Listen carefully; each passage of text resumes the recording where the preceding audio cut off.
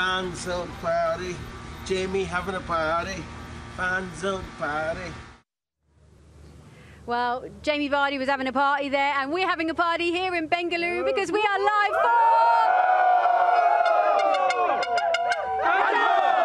Yes, I love it. You've got that spot on now. Okay, so I'm with lots of fans, as you can see. Okay, let's go to the Arsenal fans first. So how are you feeling about this weekend? Are you going to get a result against Watford? I think it should be a pretty comfortable win. I think we should be able to score past 2 or 3 against them.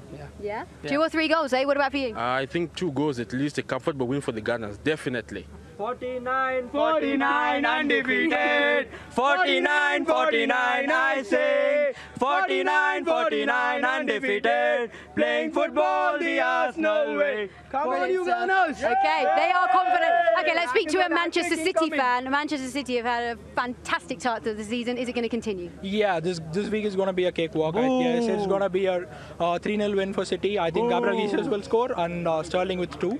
So this is going to be another piece of cake for us. Well, it's going to be an epic weekend of football. JJ and the boys, back to you.